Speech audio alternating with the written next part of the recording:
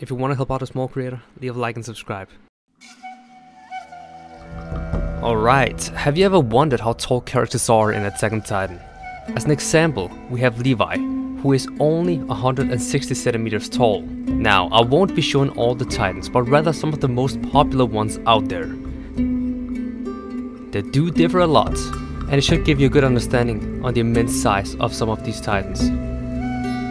The female Titan, for example, is 14 meters tall, which makes her one of the smallest Titans from the Mali army. But take nothing away from her though, she's still an absolute beast. If we take it a step further, we have the height of the armored Titan, who is 15 meters tall. This is in fact also the same height of Eren's attack Titan.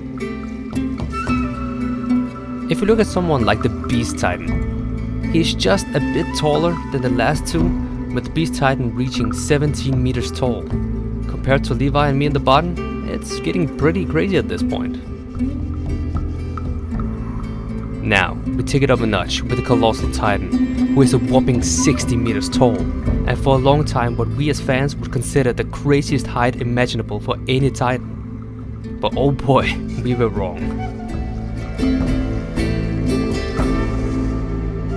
Because the next one on the list is Ymir Fritz, with her Titan reaching a crazy 240 meters tall. Take into consideration that the wall protecting the subjects of Ymir is only 50 meters high. But the last Titan takes the prize, being the most crazy size ever. And all the rest gets blown away, with Eren's founding Titan, reaching a crazy 350 meters tall and more insanely 600 meters long.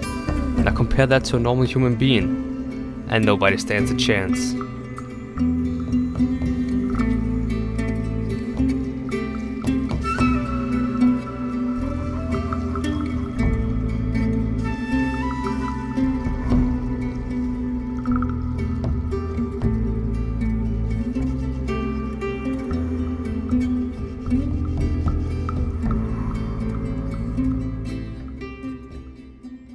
I keep sinking into your blue, yeah, I keep sinking into your blue.